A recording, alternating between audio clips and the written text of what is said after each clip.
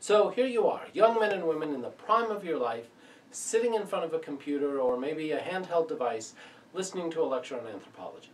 What's with that? Today I want to address both aspects of that question. First, why anthropology? And second, what does it mean to be in college, taking classes and listening to lectures? We'll start with the first one. Why study anthropology at all? Let me suggest 4 reasons. First, anthropology as a science expands our knowledge of the world and the peoples in it.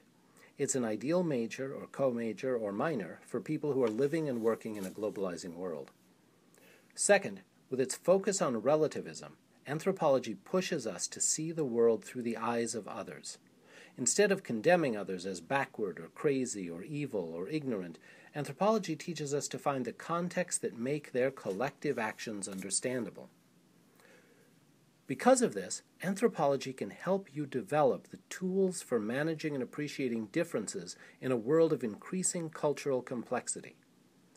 Let me make a quick shout out to Anthropology 301 Intercultural Relations, a course here at Miami that takes this development of tools for managing difference as its primary subject. But anthropology can also be a tool of self-discovery. The philosopher Paul Ricoeur once described anthropology as understanding the self through the detour of the other. Or, as the great social theorist Pierre Bourdieu has written, as we learn the processes by which people are culturally produced, we come to understand how we are culturally produced, which can liberate us from social habits and enable us to have greater capacity to act effectively in the world. Anthropologists learn what they know about culture from detailed ethnographic study of everyday lives among the communities that they study. They analyze this data to understand the meanings that activities and events have for the communities in which they occur and the social functions that their practices serve. How significant is anthropological knowledge? How reliable is it? How useful is it? I'm going to let you decide. I'm going to offer you today a brief anthropological study of college life and let you decide how accurately it portrays the system of meanings and social institutions and everyday practices in which you find yourselves living. My account is built on 3 ethnographies, each conducted at a major university in the United States. Michael Moffat's Coming of Age in New Jersey, conducted at Rutgers, Rebecca Nathan's My Freshman Year, conducted at Northwestern University, and Susan Bloom's My Word, conducted at Notre Dame University. Now, there isn't just one university culture, there are at least 3. There's a student culture, a faculty culture, and an administrative culture, and each of these has its own worldview and its own sets of practices that are consonant with that view. By worldview, what anthropologists mean is an encompassing picture of reality that's based on shared assumptions about how the world works. How we see the world affects how we act in it. In this lecture, we'll concentrate on student culture. One of the first things anthropologists learn from college students is that college life is seen as a transitional stage between home life, in which they grew up, and the real world that they expect to enter. Home life is associated with childhood, and it's organized by parental authority. College life is associated with freedom from parental authority. But that freedom introduces new tensions over how to use that freedom. Students want to explore all the things they are now free to do, but also to do what's necessary to prepare for the work that's going to follow college life. College students talk about the stage after college as real life. Real life means life as an adult, with all the freedom and all the responsibilities that entails. The most important of these is work. Finding meaningful and well-paying jobs in the labor market. Now, to an anthropologist, this looks a lot like a rite of passage, a ritual process through which a person is transformed from one kind of person into another. Rites of passage have 3 phases: separation, transition, and reaggregation. In the first stage, separation, members of the community remove themselves from their previous everyday mode of existence, as when students leave home and enter dorm life. The third stage, reaggregation, involves a return to the everyday social world, but with a new social status, such as adult or college graduate and commissioned officer. And the acquisition of these new statuses is often marked by ceremony, as in a graduation ceremony with robes and caps and speeches and applauding parents and so forth.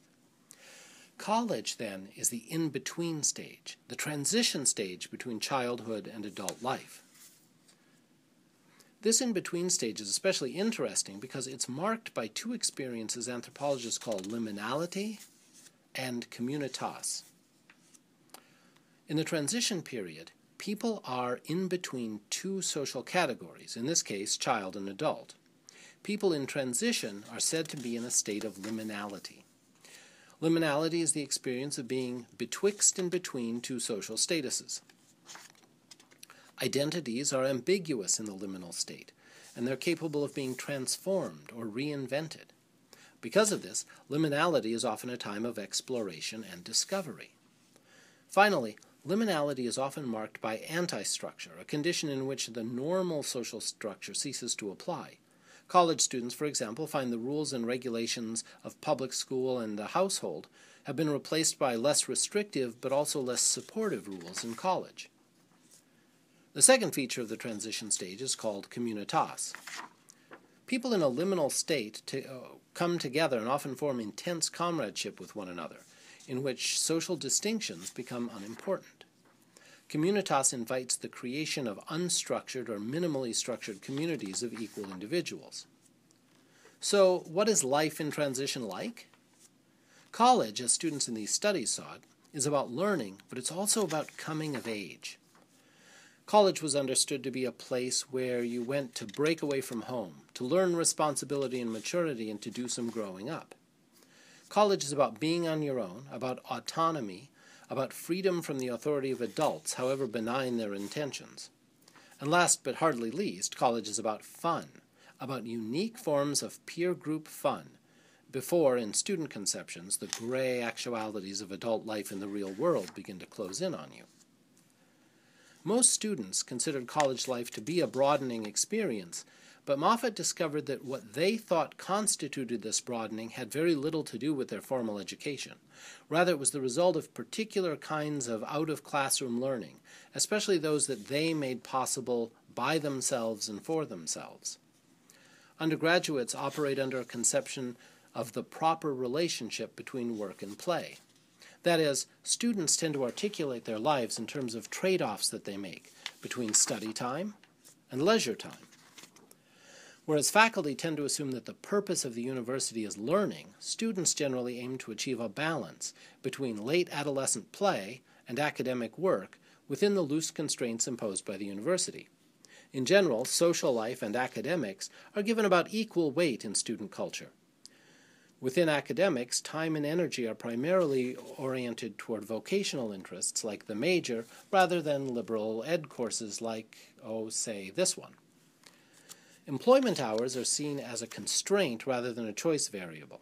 Most students work if they have to in order to maintain the standard of living that they had when they lived with their families. There is then a demand for easy courses, undemanding teachers, and easy A's, but it's not principally to avoid hard work. Rather, it's to offset the rigor of more challenging courses while keeping the overall course load manageable. Students learn to take massive shortcuts with their studies, especially in what they define as the non-essential courses. Most universities, for example, advise students to study 2 to 3 hours outside of class for every hour that they are in class. If you take a 15-credit load, this means that you would be spending another 30 to 45 hours per week on academic work. So let's have a show of hands. How many of you actually work 35 to 40 hours on academic work outside of class every week? That's what I thought. Of course, many students have jobs to help pay for their education, and they have active social lives. Rebecca Nathan observes that the 2003 National Survey of Student Engagement reported that only 13% of college students study 25 or more hours per week, while 41% study 10 or fewer hours per week. At the same time, this amount of work effort results in generally good grades, B's or better. The balance of fun and work shifts over time as students become increasingly concerned about the looming end of their transitional liminal lifestyle. Many students who emphasize fun and self-exploration over academic work in their freshman and sophomore years suddenly begin to think about the labor market that's awaiting them during their junior and senior years. So while the university seeks to push more scholarly work time, students are trying to find a balance. What are some of the techniques that students use to manage this balance between academics and social life experiences, and how does this affect student culture? Nathan says that class attendance is one place where students make judgments about how to use their time. She finds that class attendance depends on 6 different factors. Whether or not attendance is graded, students are more likely to show up if they think that it's going to affect their grade. Whether or not the class is large and the professor might notice if they're missing. Whether exams in the course are based on lectures, in which case you'd better attend, or on readings, in which case students may sometimes choose not to attend. Whether grades in the course are based on exams or are based on written assignments. Whether the class is perceived as boring, and whether or not the class meets at a convenient time. If it meets too early in the day by student standards, or if it meets on a Friday, students may be less likely to show up for class. Another example of students strategizing could be seen in reading practices. While professors assume that students should be expected to do all the reading in order to enhance their learning, students strategize what they will and will not read. Students are more likely to do the reading before class if they're going to be directly tested on it in class, if the reading is necessary to complete a homework assignment, or if they're likely to be called on individually to respond to some part of the reading. So overall, what we find both with class attendance and with students doing the course readings is that they're responding both to peer socialization efforts, and they're responding to risk-reward ratios about whether or not they need to attend that to get a good grade, rather than whether or not attending would be better for their overall education. Writing is another domain where student culture sometimes conflicts with academic and administrative cultures. The undergraduate student culture includes writing practices that differ in function and meaning from the writing practices of faculty and administration. For example, more than 50% of college students have engaged in practices that the university considers to be academically dishonest. Yet most students don't feel that they have done anything dishonest. How can we explain this? Contemporary students violate a strong cultural norm of the institution because that norm violates their own values and experiences. Part of the confusion stems from the fact that contemporary university students are the wordiest and most writerly generation in history, literally swimming in a world of texts, not just books and papers, but also text messages, emails, blogs, tweets, and many, many other genres. Students come to the university already understanding the concept of intertextuality, the dependence of words and ideas on prior words and ideas, even if they've never heard the term. Your professors, as professional scholars, handle intertextuality through citation. This involves carefully delineating the boundaries of each piece of text, tracing its origin and documenting its source. Most students, however, have learned how to manage intertextuality through some form of what literary scholars call patch writing. Patch writing is a practice that relies on copying from one or more source texts, and then deleting some words, altering grammatical structures, or transposing syllables, and in so doing, making it yours. The systems of meanings and practices that constitute college life, as I've described it, affect students' writing practices.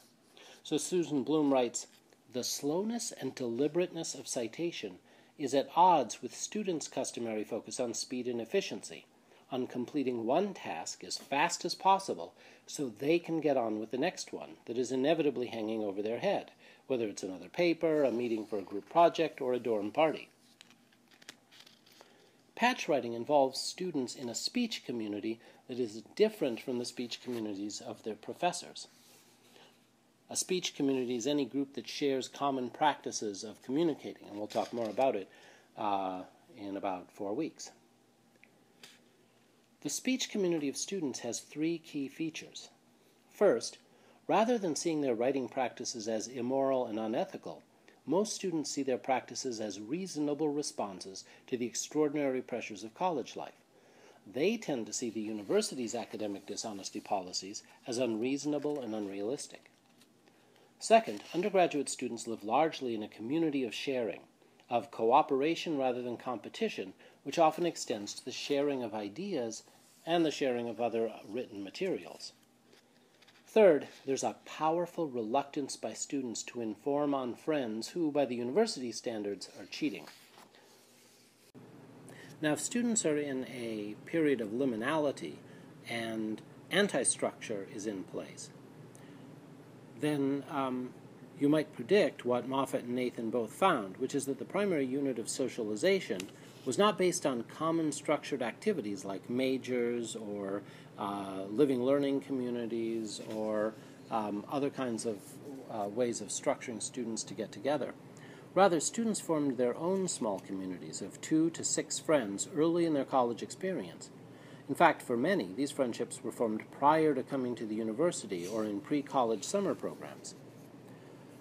The groups were based on similar demographics, people of like race, like ethnicity, similar religion, even same hometown. Very few friendships are actually made in the classrooms. Nathan calls these ego-centered networks. They're intensely interactive networks that can become cliques. Networks can change over time, becoming either more intensely cliquish, as for example by a network of friends leaving the dorms to become co-residents in an apartment or group house, or by shifts in network membership. This social organization partially reflects expectations of communitas, in that social relations, ranging from close friendships to parties to sexual relationships, are intensely organized and given very high priorities by most students. Students in Moffat and Nathan's studies are less interested in the highly organized activities that early generations of students followed. Instead, most students are only vaguely aware of student government, and relatively unstructured activities like hanging out, going out, and hooking up are what's valued. Spontaneity is valued. Discipline, even self-discipline, is devalued. And if someone is seen as being too disciplined, as staying home on a Friday night because they didn't complete their paper, for example, they can even be openly mocked. One of the things that this shows is that as eager as undergraduates are to claim their independence, it is primarily an independence from bureaucratic and family structure and family authority. It's not independence from one another. Undergraduates are highly susceptible to peer socialization. Students engage in a large number of microsocial actions designed to keep one another from standing out, creating drama, or getting into disputes. As students learn these norms, they integrate them into their life habits, and they police themselves so that they'll receive the social approval of their peers. Conflict avoidance is the undergraduate norm in college nowadays. Conflict resolution is not valued. Rather, people who create conflict, for whatever reasons, often suffer mild social sanctions or even ostracism. Even student activism operates this way.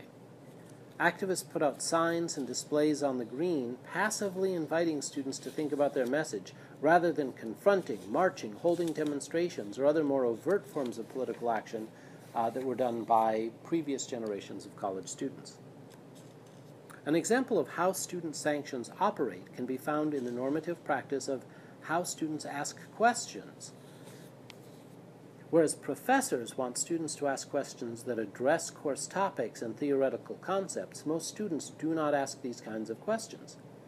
Both Nathan and Moffat found that the refusal of most students to actively engage in class discussion the way that teachers would prefer is linked to the quest for social normativity. Students who share information or ask questions about course content are often subject to small sanctions, such as rolled eyes or impatient gestures from their peers. Such questions make the student stand out and therefore not fit in. Legitimate questions from a student viewpoint are those that everybody is interested in. That is, those that involve class requirements, such as, is this going to be on the test? Or, how long should the essays be? Students are often even surprised to discover that professors whose worldviews lead them to be focused on the content of their classes, do not value these questions and may not even consider them when they're evaluating student class participation. Meanwhile, students exert social pressure against what they think of as illegitimate questions that can be seen as wasting the class's time or showing off. These include offering personal examples, contradicting or disagreeing with the professor, or asking for additional examples or illustrations of their point. Sexual and gender relationships are also important aspects of contemporary college culture. Students are part of a new sexual orthodoxy in which sexuality almost must be central to one's sense of self, and in which sexual experimentation and sexual satisfaction are important to both males and females. At the same time, student sexual behavior remains subject to a set of group-imposed norms and restraints. In dorms, gossipy peer group controls tend to regulate sexual behavior by emphasizing a desire for neighborly harmony.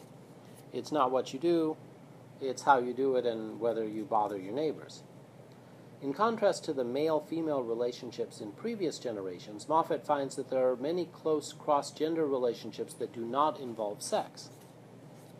More recently, significant new forms of sexual behavior have emerged, such as hooking up and friends with benefits, in which sexual activity takes place outside the traditional role of relationship building. These avoid the high school concerns with who's going out with whom that students associate with pre-college life. But they also avoid the commitment, engagement, marriage concerns that most students still associate with post-college life. So once again, we see this is life in a transition zone. Although many sociologists and social psychologists express worries that hooking up is replacing dating and other supposedly healthier forms of relationship, the ethnographic evidence in anthropology is that these coexist alongside, rather than replace, traditional sexual behaviors and mores like dating. What's more, as students prepare to leave college, they become increasingly concerned with more traditional committed forms of sexual relationships. In sum, where faculty may understand college as a period of intense learning and discovery, and administrators may understand college as serving of clients and building long-term alumni engagement, students tend to see the university as a special life stage in which they're learning to manage the transition from teenager to adult in a safe environment that involves learning skills, but also self-growth through trying out new experiences, testing limits, and learning how to balance work and leisure within an intensely socially structured environment. Okay, if you find this anthropological exploration of college culture interesting, stick with the class. There's a lot more to come.